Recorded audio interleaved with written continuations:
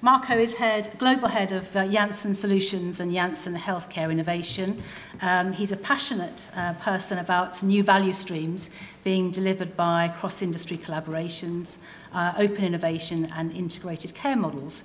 He's quoted as saying, "We are calling for pharmaceutical companies to move beyond selling therapies into playing a broader and more proactive role in the healthcare industry, in healthcare delivery rather." So I think he's aiming high and broad. John Paul Sherlock on the panel comes to us today from AstraZeneca. He's Director of Intelligent Pharmaceuticals, Respiratory Specialty. He's fortunately somebody who knows what he's talking about. He's a chemical engineer by background and has crossed the Rubicon to be an acknowledged expert on innovative pharmaceutical process engineering, so we can pay attention. Louise Wrighton is Global Marketing Operations Manager at 3M Drug Delivery Systems. She's a seasoned marketeer with long experience with global over-the-counter healthcare and is steering 3M's global inhaled and transdermal drug delivery technologies businesses. I've got Yuri Rosenman, who is Director of Business Development at Qualcomm Life. And they manage and enable medical device and medical data connectivity for healthcare companies, so very useful folks. Yuri used to be head of healthcare and life sciences industry at BT Global Services, and he's now very sensibly gone off to San Diego to put down some roots. I'm very envious. And lastly, Mark Duman, who asked the question at the end of the last panel and was chairing the panel in the other track earlier about patient centricity. We've managed to persuade him to join us. He's a director of market development of Intellicent, and he's a non-executive director of the Patient Information Forum. And that's a UK membership organisation for the providers of patient information and patient support. So. Super. I will start with Marco, and I'm going to invite the panel just to give a little opening perspective on patient adherence. Right. Thank you very much for the introduction, and good afternoon, everyone. Over the last 5 years, I had, I think, the privilege to set up and then grow a small team within Janssen that was looking at addressing a fundamental question that we had at that time, which was, to your point earlier, is there a role for pharmaceutical companies in improving healthcare, or do we just focus on our core business and do that as efficiently and effectively as possible? I do believe that we can play a broader role in healthcare. I think we should be partnering with healthcare systems and hospitals. We should be a lot more patient-centric as an organization, and as part of that, it's a vision. We set up a number of different projects and pilots, and we experimented with new business models. So we've gathered a lot of insight and learnings through this process, which I'm happy to share with you. Some of them, and then we zoom in on the topic of adherence, which is something that I'm particularly passionate about because it's a huge, huge issue that is still unaddressed. So it is a little bit of a holy grail. If we solve that, it's a clear win-win for everyone, for the patient in first place, but for the healthcare systems, they save cost, and there's no waste, and obviously for the pharmaceutical companies as well. But we haven't solved it yet, and I don't know if it's 25% or 50% the actual number. But regardless of that, I mean, you should be thinking about that as a big problem. Imagine if we were all our patients were 100% compliant. That would mean on one hand much better outcomes, but on the other hand also twice the budget on pharmaceuticals being spent. So the question and the insights I have here are related to or the questions I've asked myself is what is the problem? This is a hugely complicated problem. There's many reasons why patients are not adherent, intentional and non-intentional. It's difficult to measure. And also, I think it is it's related to behavioral change. So driving behavioral change is extremely hard, and sustaining that behavioral change is even harder over time. But then there are questions also that we should be asking ourselves about: should we be investing in improving adherence as a pharmaceutical company? And I believe we should, but the question is, do patients want us to be involved in that? Do healthcare systems and HCPs want us to be involved in it? Do we have the right to play in that space? That's an important question that I think we need to answer. And then, are we able to do that? Do we have the capabilities as a company to execute on these programs, which are holistic and multidimensional? So it's a very hard. It's easy. It's a great topic. It's very easy to point the finger on what the issue is, but then you start peeling the onion, and it's a lot more complicated than in terms of addressing the underlying causes of non-adherence and then executing on it. And the question again is rights to play for the pharmaceutical industry. So yes. I'll throw it out there to the audience and also to the panelists, because I'm sure we will be hopefully disagreeing a little bit as opposed to agreeing on it. I think that's a good question, but I also think that we're assuming that's a question we're going to have to answer if outcomes data circle back to us, then clearly we've got to be able to make if people open up outcomes data and are transparent about it, which I believe has to happen. Yes, part of the issue is access to data and transparency on outcomes and performance. But anyway, yes, thank you very much. Thank you, Marco. That's great. John. Thanks, Tina. So yes, John Paul Sherlock. I work in our intelligent pharmaceuticals part of the organisation. So that's what the name AstraZeneca give to our digital health group.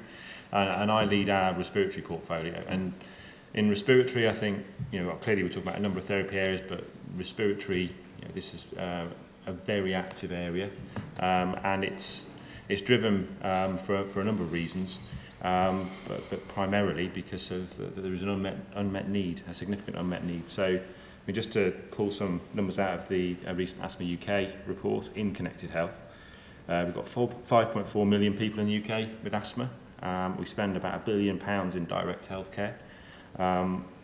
It's about 52 million of that is in GP consultancy, and yet 3 people die every day in the UK as a consequence of asthma.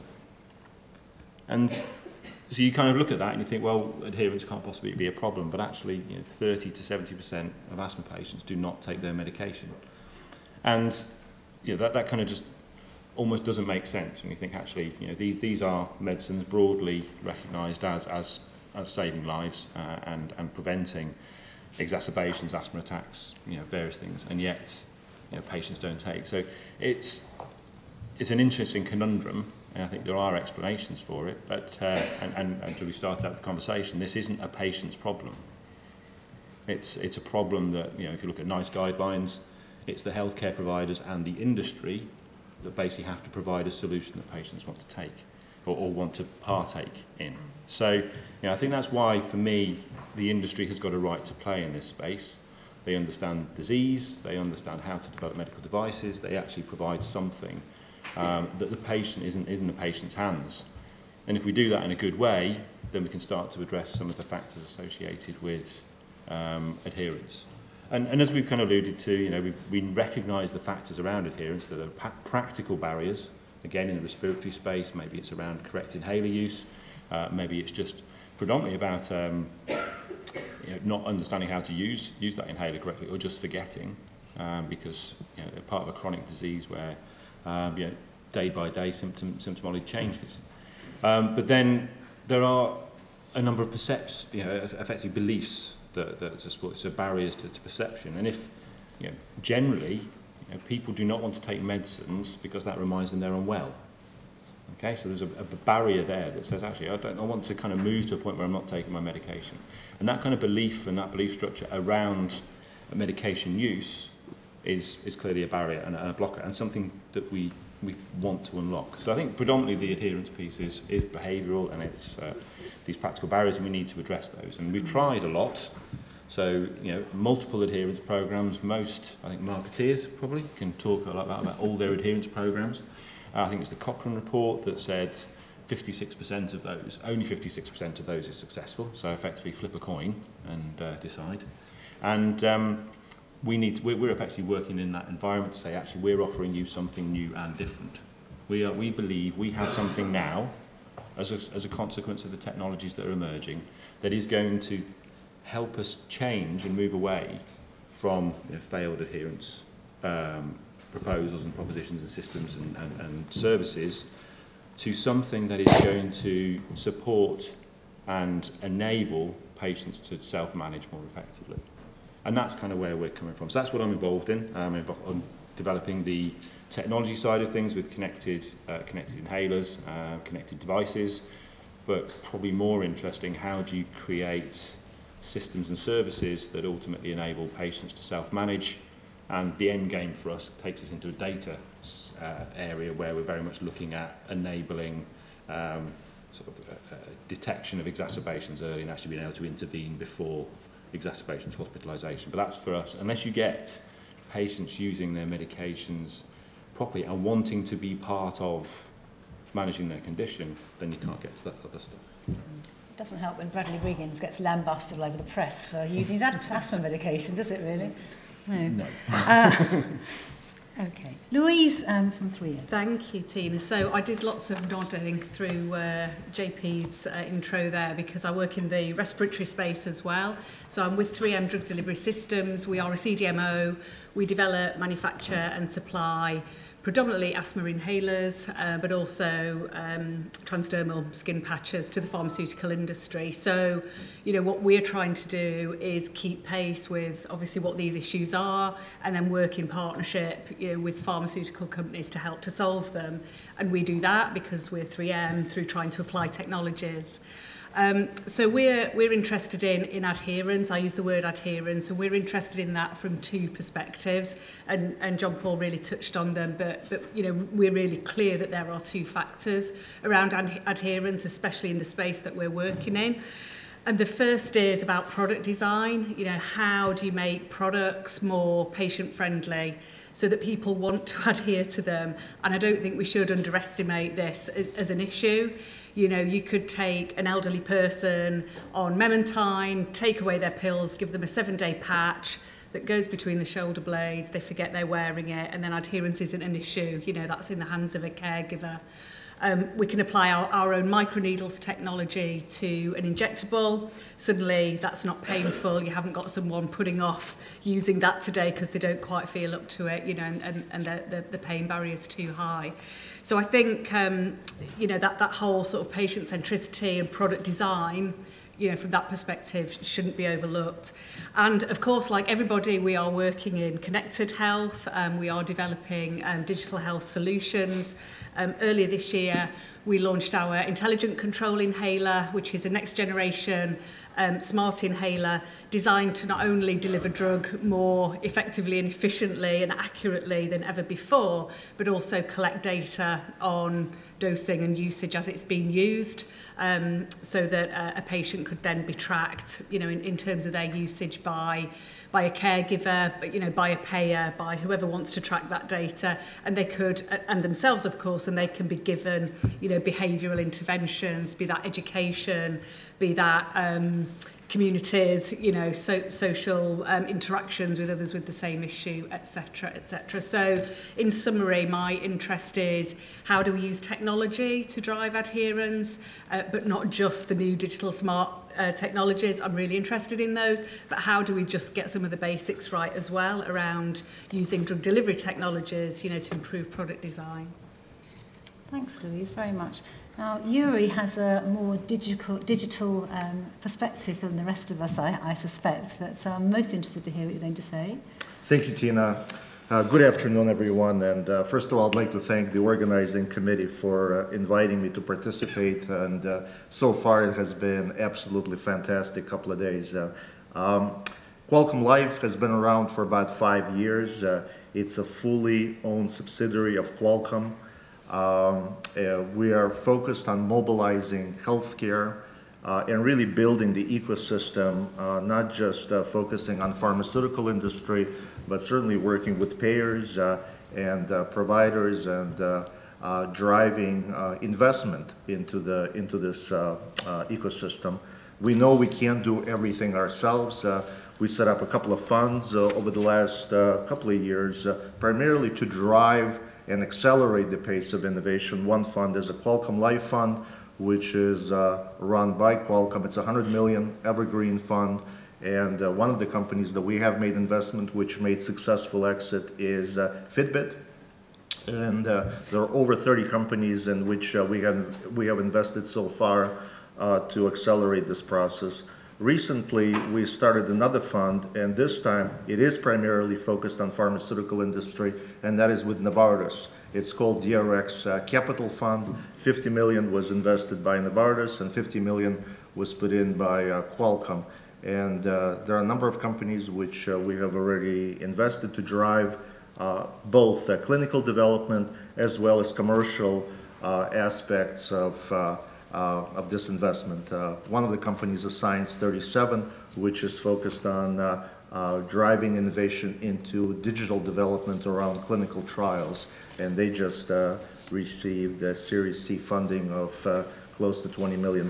So the other one, of course, is the X Prize, and this is the area which we are funding one of the prizes, which is focused on devices and diagnostics, developing a device which can detect a number of different digital biomarkers at the same time in a very, very short period of time. So in terms of the projects, and it's been a very exciting space. I've been with Qualcomm now for about 18 months, and I would say that I would split pharmaceutical companies sort of into, if we were to take top 25 pharmaceutical companies, a third of them are actually doing both. They're involved in clinical development. They're beginning to do connected clinical trials where they're utilizing sensors to obtain real-world information directly from patients. Some of it is fairly simple, activity trackers. We were also beginning to see continuous glucose monitoring taking place, as well as some of the more really sort of innovative devices around MS and oncology, patches. They can pick up more than one single digital biomarker, such as potentially fever, activity, which could be correlated to fatigue. And same companies are also doing work around connected devices, where they're beginning to enable connectivity, and not just to get date and time stamp of when the inhalation took place or when the injection took place, but also learn about usage, whether the patient is using the inhaler correctly, what was the position of the inhaler when the inhalation took place, where the lips were they placed on the inhaler, and so on. I would say also a third of the companies are beginning to do more work around clinical development, but not yet in the space of connecting drug delivery devices. And that's an interesting space. They may be moving a little bit slower, but at the same time, they have real programs and real active involvement in this space. And then I would say a third of the companies, they have set up digital accelerators, digital incubators, but at the same time, there are a lot of discussions, but they may not be really doing anything in this space. So it's an interesting world. We'll, of course, get into more specifics in terms of what has been done over the last few years, what has worked, what has not worked so well, and how is it affecting patient compliance. But overall, I would say the level of interest is absolutely phenomenal. And we do anticipate some of the larger trials to take place. So we're seeing some phase 2B and phase 3 trials being set up for early 2017, which will involve anywhere from 1,000 to 3,000 patients being involved in the trial. So I'll stop there and turn it over to Mark. Thank you. Mark, I'm going to make sure that you answer one question for me, because when we invited you onto the panel, you immediately jumped down my throat on email and said, what's the difference between compliance and adherence as far as from your perspective? So I need to have you answer that question. Okay. Well, I'm not going to yet, but because I'm going to also express my phenomenal interest in Yuri's funds, given I'm looking for work in December and for 2017. So if I can apply personally, let me know. I also think it's quite funny hearing JP and Louise speak about having intelligent parts of their organisation, which seems to suggest there's non-intelligent parts of the other. So at least we're in them. I don't know how you get away with that. So I'm a pharmacist by profession, but I'm actually embarrassed to be a pharmacist. And I said this in the last group, and I would suggest that anybody who's in a pharmaceutical company should also be embarrassed when we have an average of 50% failure rate. I got a train down here from Manchester. If it arrives 1 hour late, I get 100% refund from Virgin Care. That's what's called a contract. That's what's called outcomes-based travel. I think that pharma and my profession have been too lazy because we've been paid by supply and not by outcomes. And I'd like to see all this value, outcomes, process stuff change, that pharma get 40% perhaps for their initial investment, 30% when the patient takes the medicine, and 30% when you show the same clinical trial outcomes that was submitted in your data. That would definitely get them fixing the compliance problem, let's be honest. In terms of what we call this, I'm a clinician as well, as I said, but I'm also a patient. And when I say to a clinician, you're non-adherent or you're non-compliant, I am passing responsibility and, quite frankly, the blame to them. It's no longer my problem. I've told you, I've given you a patient information leaflet, I've given you structured patient education. I can wander off because I have clinically done my bit. What a terrible term in terms of passing the buck. So I think we need to, I've talked to Keith Ridge in NHS England, even the term medicines optimization, wherever that came from, doesn't say what it is on the tin. And I think we need to go back to some basics. And if we dress up professional language and hide behind adherence, optimization, compliance, we're going to break things open. We need to talk simply about medicines taking. Keep it dead simple. So let's stop all this professionalism and all these terms. I think we would be one thing. I think there's a key thing for me as well about, and it's been touched on already, but solutions that I've seen, and again, I'm no expert in them, but solutions that I've seen are often focused on communications and technology, and that's not what we're at. We're at relationships and psychology. And if we built basically an understanding, so, you know, I said in the other group, I forgot to take my medicines today because I was just, well, unintelligent or just, you know, just forgetful. And I, as somebody who has got a mobile phone, tweeting, but not doing my emails, I hasten to add, but I didn't even set in a reminder. And I've been taking these medicines for 5 years. Why don't I just simply set a reminder on my phone, I might even do it now, that says at 8:30 in the morning, at 8:30 at night, remember to take your meds. That's no huge, there's not a huge investment there. Secondly, and if you think I'm being controversial already, wait till you hear this one. This childish attitude that we have, that pharmaceutical companies are not allowed to communicate with the end user. Hello? What is that about? I mean, that seems to be some sort of regulators getting in the way. Yes, it's a mediated product through doctors, but surely we can have adult direct-to-consumer communication. I'm not talking advertising, but surely the person who produces the product and who knows lots and stuff about it could have a conversation with one of the end users. I mean, maybe I'm missing something, but no wonder we call them big pharma. No wonder we don't trust them because they're not allowed to communicate. So there's a really childish attitude from my point of view about not letting, you know, med dev can speak to people. You know, medical devices and medical technology can speak to consumers. Are they any less bad than big pharma? I don't know, Louise, later. And then I think lastly, and I said this in the last panel, you know, I'm carrying about tablets loose in my pocket. I don't want to carry a blister pack, which I cut my fingers on at least once every 3 months. The whole process of medicines taking is a negative experience, and it's lovely to hear you guys talk about some of that. But, you know, if we think about consumerism, we think about interacting with our phones, coming to this hotel, if we began to look at medicines taking, none of these fancy names, from a consumer perspective, and said, how do we make this neutral? Even better, how do we make it positive? We might not have the compliance problem.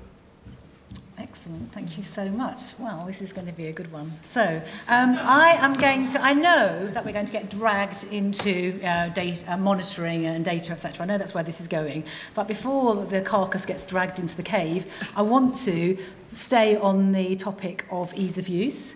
I particularly want to put the spotlight on John Paul and Louise because they've talked about this a lot and they're quite passionate about how product design can improve the user experience. And I want to really understand how end user feedback, i.e. patient feedback, gets into your design process and into the arguments that you would make for presumably some of your slightly more expensive innovations to be adopted. Okay, so I'll make a start. Go ahead.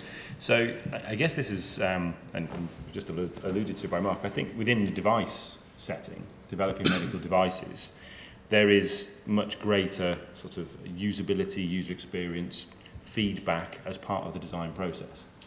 And I think what we're starting to introduce now is that into the development of our systems that we're now looking at in terms of these smart and connected systems. So, and that goes beyond, because I think when people talk about development of apps and they talk about software groups and going out and developing an app, that medical device piece is lost. And that's again why I think there's some real validity of bringing these different skills together when we talk about developing these types of systems. So what we're doing now is we're taking our medical device capability and we're pairing that up with some IT capability, we're adding in some behavioural science capability and consultation, and we're kind of in that mix, stirring that pot, bringing in patient insights, working with patient groups, working with other groups, and saying, well, okay, how do we develop this as through a device development approach to come up with something that meets the objectives and the outcomes that we want it to.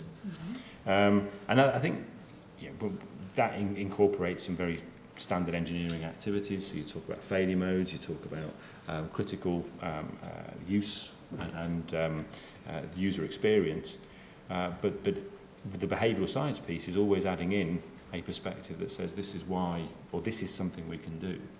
And at the moment, the kind of technology, what it allows us to do effectively, it gives us an opportunity to scale and do something broadly, whilst bringing in all those different skills. But I think it's been said before, adherence is really only enabled by a relationship. And I don't think we're suggesting that we can replace that relationship, we can replace a relationship with a digital tool, but I think we can actually enable the building of relationships through these devices.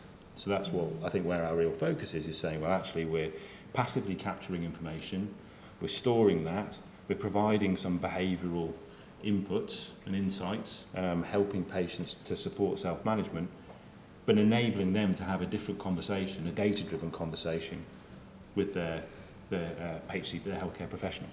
It's actually a shaming conversation, actually. Potentially, but it actually allows well, you can imagine the kind of current conversation, that kind of annual checkup, which says which is totally reliant on a patient's recall of what they've done and how they've been feeling, as opposed to a conversation that says, well, actually look, this is what I've been doing, this is how I've tracked symptoms, this is how I've tracked my medication usage. So it's a long way around, but effectively what we're trying to do is say we have a medical device with an intended use.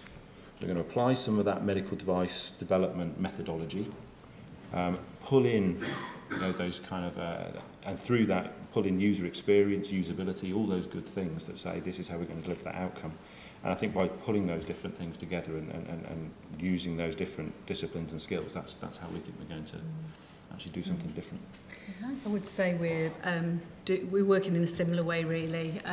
It all starts with with the patient and understanding their issues, but that's not necessarily an easy thing to do. It sounds very easy. We'll just understand what the adherence issues are, or we'll understand what the usage issues are, but they are so very complex because adherence is so multifactorial, really. You've got dexterity issues, you've got psychological issues, you've got behavioural issues, you've got lifestyle issues going on, the motivation, the disease state itself, I think, massively impacts the adherence, the issues that the patient is facing, and the comorbidities as well. And in some of the areas that we're working in, COPD, you've got an elderly population, you've got all sorts of comorbidities going on, and really trying to unpick the reasons for adherence, and then how you can solve them is a relatively mammoth task, really.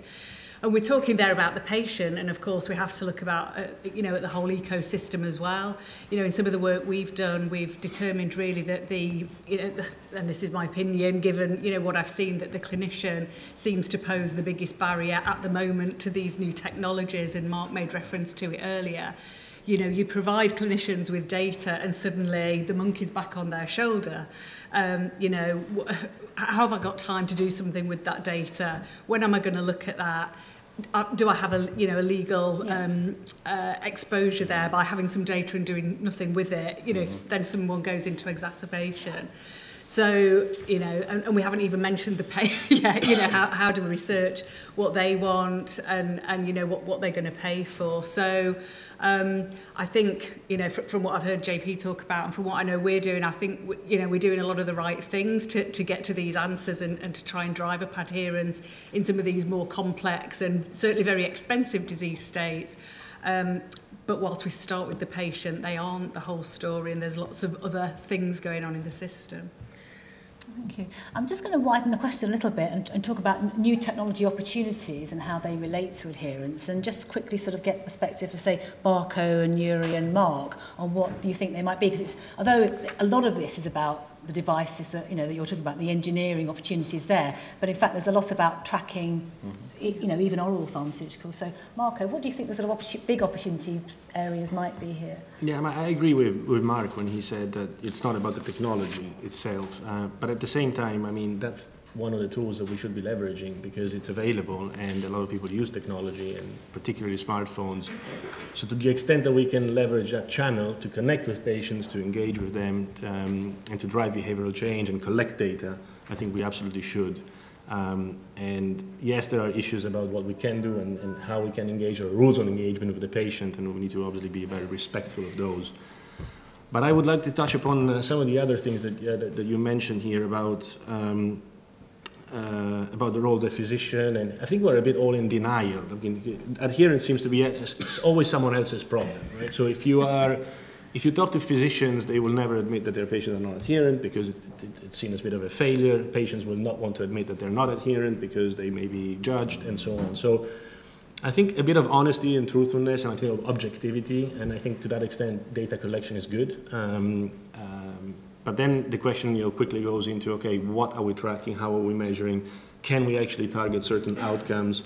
Do we have a good understanding of what outcomes are? And can we agree on what we're tracking and how? And I think that opens up a can of worms, because we are far from, we're not close to defining what outcomes matter really to the patient, and are they the same that matter to the physician or to the payer. So a lot more discussions need to happen to align, let's say, our thinking on that. Yeah, I agree. A can of opportunities is what you meant to A say. can of opportunities, yes, exactly. Absolutely. Yuri, there's some fabulous new technologies out there for doing very innovative things. So tell us a little bit.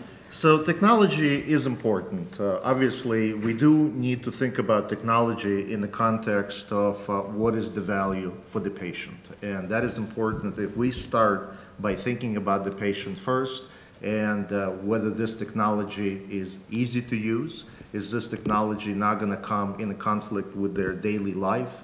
Is this something that is going to be consistent, reliable, secure? Those are the kind of things that we think about on a daily basis.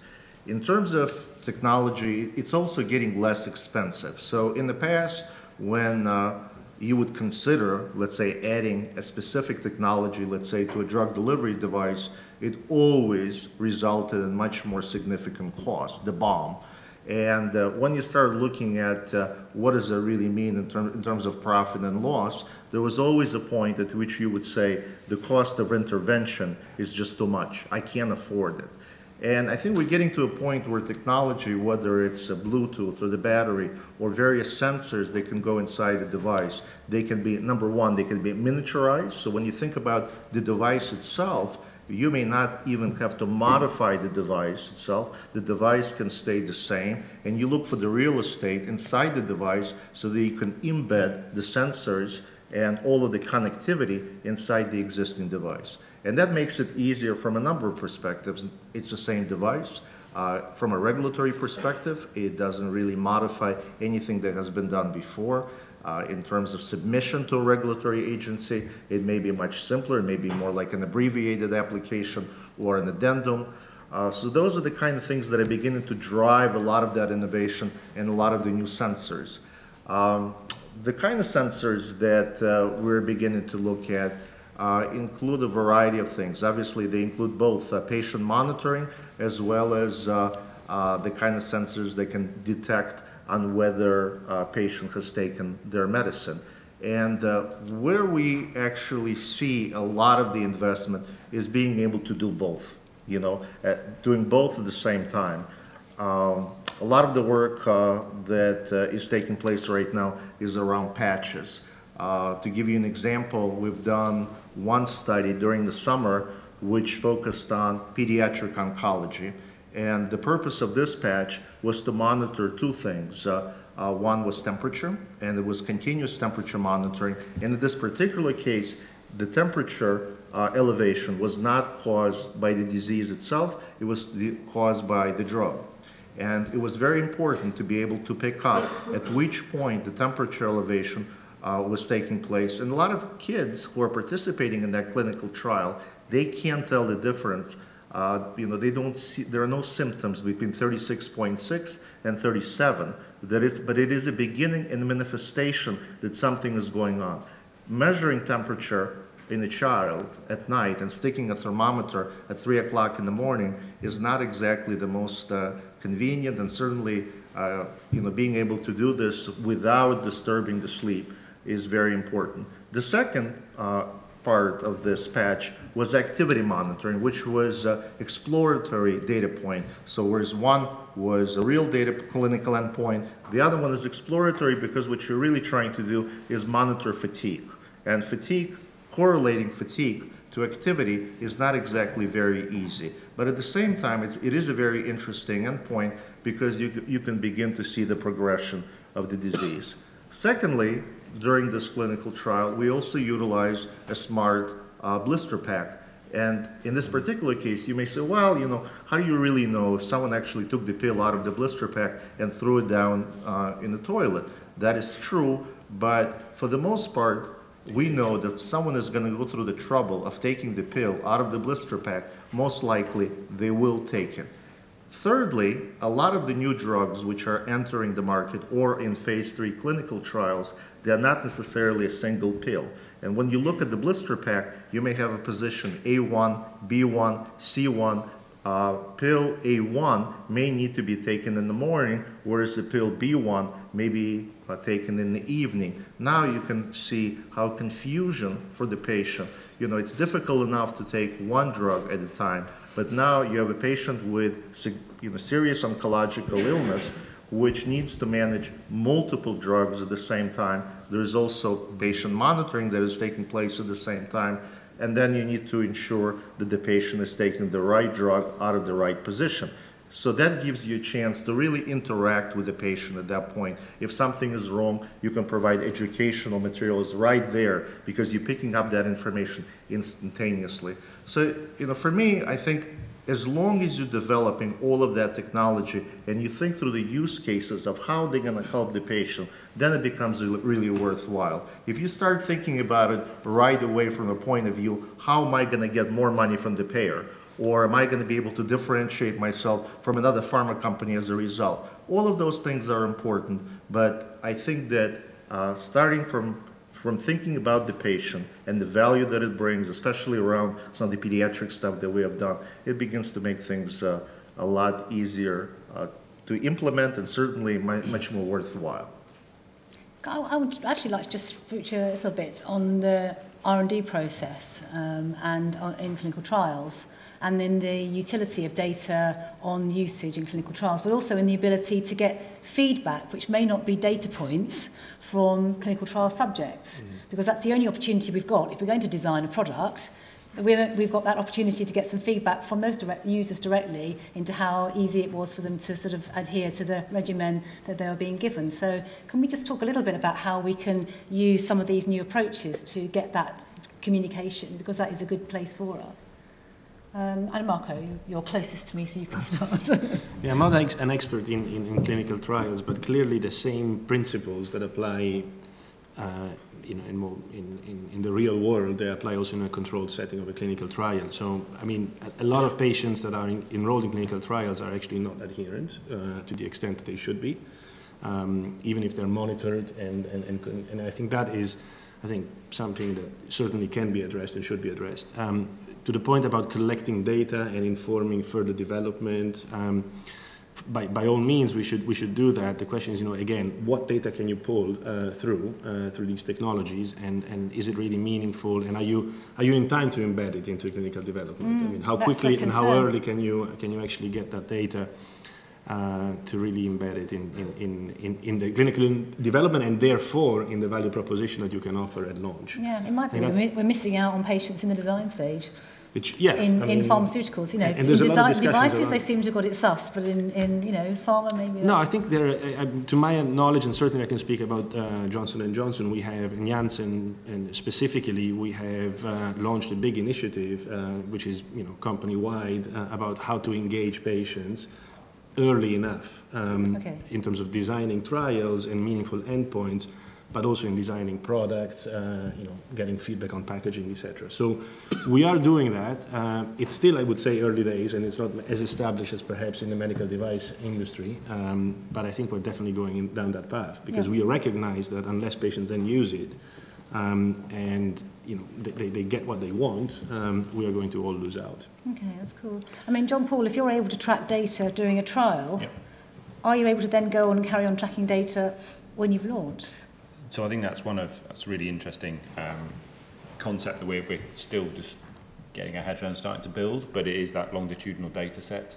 So it's not just tracking the data from clinical to commercial and real world, but actually it's findings within real world data that we can then feed back into our clinical trials. So I think we see there's value in actually joining it up and actually having that longitudinal data set.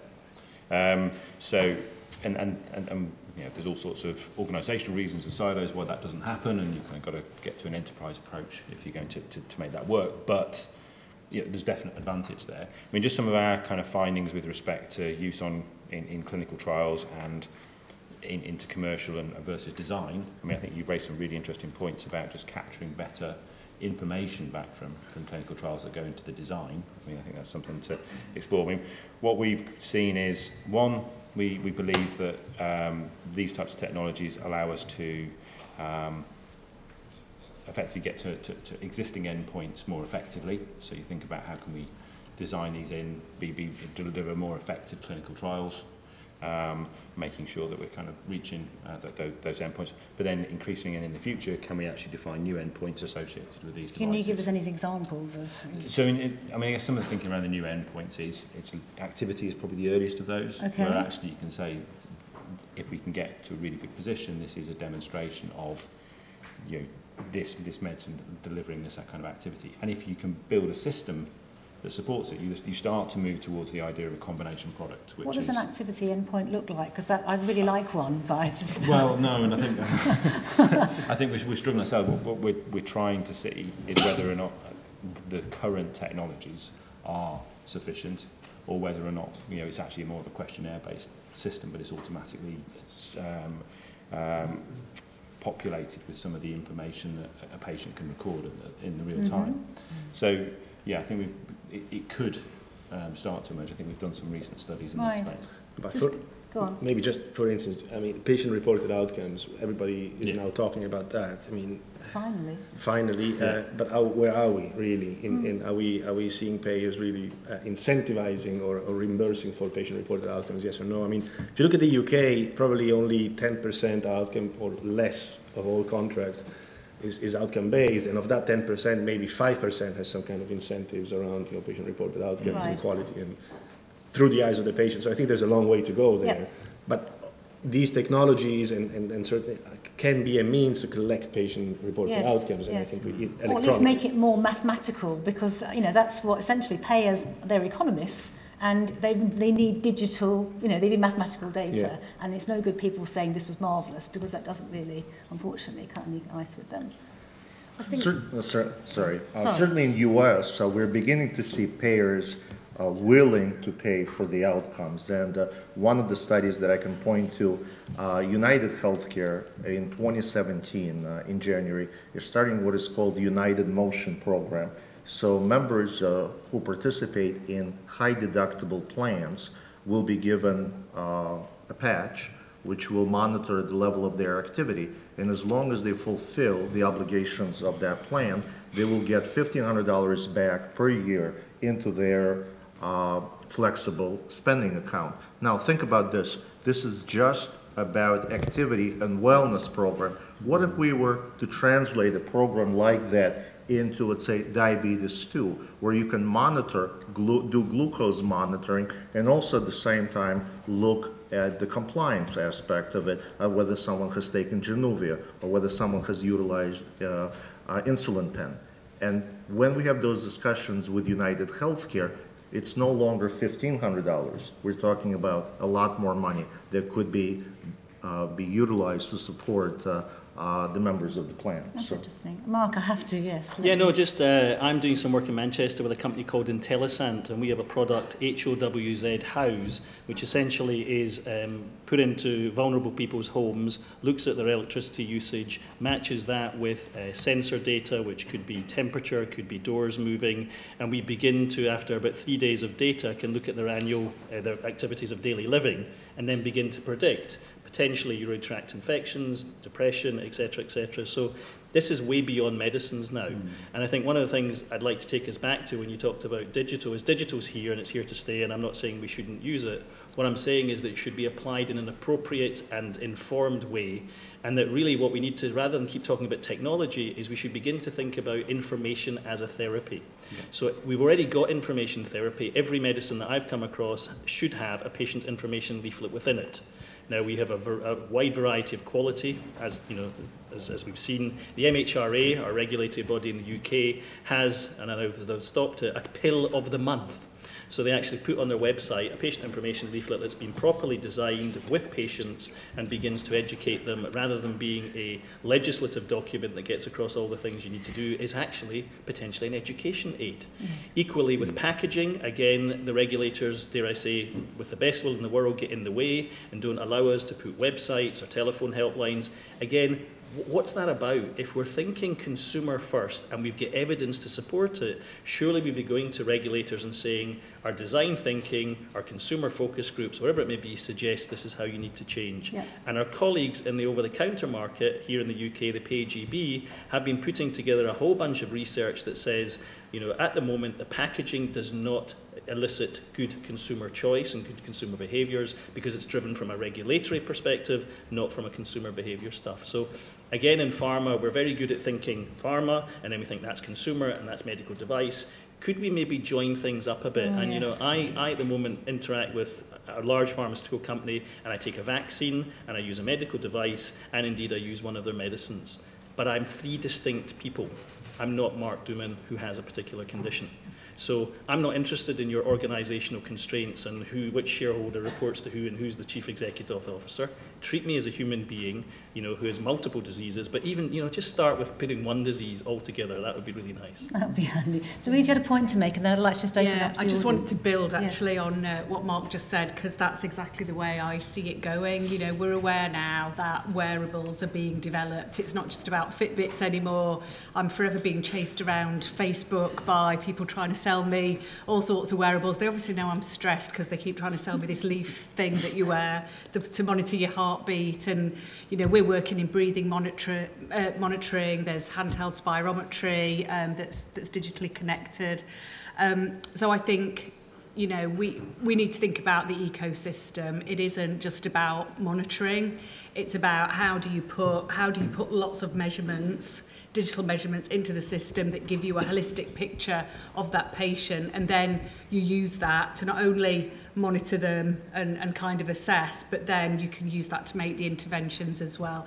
And I think just changing the mindset from we're monitoring and we're collecting data, or we're collecting data to monitor, to we're collecting data to monitor, decide what to do, and then make an intervention and turn the patient into, you know, a picture of wellness rather than sort of an issue, is kind of the mindset that we need to have. Yeah, fascinating. I knew this was a big topic because it just opens up so many opportunities, Marco.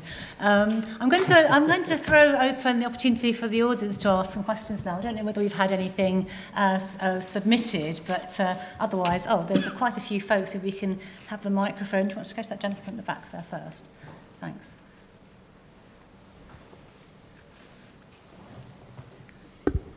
I have 2 questions to anybody on the panel, really. When you look at adherence, have any of you looked at the different age groups? For the pharma world, you know, we see the patient world as pediatrics or adults, but within adults, there's the elderly population defined as 65 and above. Is adherence a bigger problem in the elderly population or not? Have any of you looked at that? The reason I'm asking is that in 2012, EMA published their strategy paper on geriatric population. And there was an interesting bit of data there. They showed about recruiting of patients into clinical trials. between these two age groups. So adults 18 to 65 and then 65 and above. So the ratio of patients recruited from these two groups was exactly opposite of disease prevalence in these two groups. And then if you look at some of the drugs that are on the market, you take oncology, for example, orals, some of those tablets or capsules are 10 millimeters to 14 millimeters long. And some of these patients will really only have to swallow that 3 or 4 times a day. So going back to Marco's initial question, do we, the industry, have a role to play in adherence? I think absolutely yes. If we want to be patient-centric, we can't ask that question anymore. We have to play a role. So design, I think, is a solution. So, but have any of you looked at the 2 different patient groups and how to address geriatric population? I'm going to point that directly at Louise, actually, to start off with, and then I'll ask John Paul to come in. But thank you. I think there's a few other questions. And just one small comment on that is, the difference between pediatric population and geriatric population, elderly population, is elderly population are not a patient subgroup or a minority. They are the main users of medicine, and industry often overlooks them. And the second question I have is, how do we address adherence to medicines that are off patent, that are in the generic space already? Because payers are reluctant to pay anything more for any innovation or technology that you want to bring in. That's a jolly good question. Okay, well, let's start off with the elderly population question. Folks who are in therapeutic areas where there are big populations. I think it's a good question. I mean, I don't necessarily have data on how adherence varies by the populations. Looking at respiratory disease, JP may have that, but I think my perspective would be that it's more complicated in the elderly, and it just stands to reason. You've got, the comorbidities, which is the obvious point. You've then got, I talk to payers in the US, and you've got, issues like elderly people, they're obviously paying for their treatments, and so therefore they're trying to eke them out. So I'll take my inhaler, or I'll use my patch, every other day instead of every day, and I'm sort of, trying to eke that out. So I think in terms of differences in population, I think there's just a lot more for us to grapple with when we're looking at the elderly population, would be my view, and we've got to be, we've got to really understand that. We've got to be creative about that. JP? So I think it's a good question. I haven't seen any data that really splits it out in that way. I think all the reviews that we've done, as people have said before, you basically fall into the being practical barriers, and I think you can imagine that there's more practical barriers in different patient populations, whether it's size of pill or handling of devices and other conditions. So those practical barriers get in the way and are different, and the perceptual barriers, just as you highlight, whether it's kind of eking out that medicine, or whether it's just the different environments and a belief about that particular medicine. So the only way to kind of start to address any of those things is actually to target those interventions, to target solutions against those specific behaviours. We were sort of pushed, we as an industry were pushed into paediatric development, through regulatory mechanisms being set up and regulatory expectations being created. So PEDCO came into existence. Lo and behold, we started doing trials in paediatric populations. So, or at least we had to develop evidence that showed that, we could, use what we learned in paediatric populations. So, I don't see any reason why that kind of, forcing our hands shouldn't come into being. I know there is some consideration, certainly in our product development group, so more standard approaches that goes, what's a target product profile, trying to understand that. But I think, as you say, there isn't a specific and special dispensation. It's a difficult set of evidence to get, and I think therefore we almost need to be forced into doing it. That's all. Mark, sorry, you have a Very point to make quickly, on this. John Wyman at King's College London has evidence around this, and I think one of the myths, if I remember a slide, says there is a myth to assume that age, gender or ethnicity has an impact on compliance, i.e. you think it's more or less anywhere. It's a bit of a myth. Exactly. So that's worth looking at. So, yes, there might be issues, but we need the evidence as opposed to anecdote. I think the second thing is, again, a call to pharma. In the same way that you segment your customer, your prescriber audience, and spend lots and lots of money on laggards and prescribers and all the rest of it, could you perhaps begin to invest a small percentage thereof in doing the same with patient segmentation? That's interesting. So I think it answers your second question. It's not being done with the first segment, so I don't think we can really talk about genericizing it, because we've got to get started somewhere. One more question, if we may, take from the second centre here. Thanks. Thanks very much. Yeah, Bill Dawson, Bionet. Really, it's a group question. It's a group behaviour question. Certainly, NHS have now got groups of patients together for their own benefit to find out how patients feel, and they've been used, particularly in paediatrics, to discuss the work, how the young patients might feel about both devices and medicines. And I wondered if the panel used that facility within the NHS for the benefit of formulation. But the real issue is about patients, because I am a pharmacist, and when you work with patients at the coalface, they like to be within a group that discusses things before they make decisions. So it's a groupthink effort, and the evidence that there is in pharmacy where groups of patients have got together to discuss their therapy, there's much better compliance. So the issue for me is, do you, when you're looking at compliance, actually get into what's the behavioural route to get the patient to be interested, and how can we get to the group that they belong to rather than the group that we belong to? That's a very good point. That brings us back to the whole, we could have a whole psychology conversation, which I'm not sure we have time. Does anyone have a quick point to make on that one? I would just respond that in the context of information as a therapy, one size does not fit all, and often when it's leaflets or whatever, we give children the same information. The Patient Information Forum produced a guide last year on how to communicate with children and young people, and has about 40 or 50 examples of how you can, UCB did an epilepsy board game, Sanofi have done a digital game for glucose that you get more points when you put in your glucometer meter, you begin to go up levels in the game. So it goes back to exactly your point. Let's talk about understanding the consumer and their behaviours and fit in with what they're doing, as opposed to try and leverage our particular product or approach into their abnormal life. Thanks, Mark. Marco's got one micro comment to make. Just to build on that, because I think traditional market research methods, I would move away from those as well. I would go beyond that. I mean, ethnography, just real life, user UX, UI. Those are the new methods that we need to embrace as an industry as well, to be very patient-centric and understand what is really happening in the real world, as opposed to in a, again, controlled, market research sector. Absolutely. John Paul. Very quickly, I saw something that I hadn't even thought of, which was related to this market research piece, is looking at what people search on can be incredibly powerful. You look at the top 5 searches around asthma, and they're different things that you wouldn't even wouldn't think of. Yes, there's inhaler use and these other things. So immediately, just the way that we interact with the world has changed to the extent that there's data out there that we can absolutely access, and already probably make smarter design choices. Absolutely. It's an exciting but slightly scary prospect. You want to say one word before we talk? I'd like to go back to the previous question and just a comment. What we see in population from, let's say, 12 through 20 is a drop in compliance and adherence during the weekend, and we kind of call it a drug holiday, and we see a significant drop off from Friday to Sunday. And then in elderly population, pain management seems to be over-compliance, where we have seen patients put 4, 5, 6 fentanyl patches, and they are not aware of the fact that they have already put a patch on themselves. So patch detection of how many patches you have on is important. So this is something that, again, it's more anecdotal, but this is the kind of information that we're getting from pharma companies. Okay. Tina, you asked me about definitions. I'm just going to squeeze in one thing.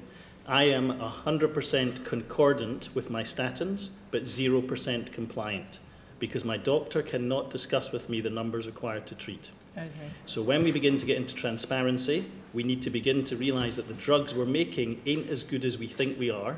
So if we need to have those honest conversations, and to enable ourselves and indeed our customers, both prescribers and patients, to have those transparent conversations. We need outcomes data, don't we? That's it. Super. Listen, I'm going to wrap up very quickly. I've encroached into coffee time. Thank you so much, everybody, and what a great panel. Thank you very much. Thank you.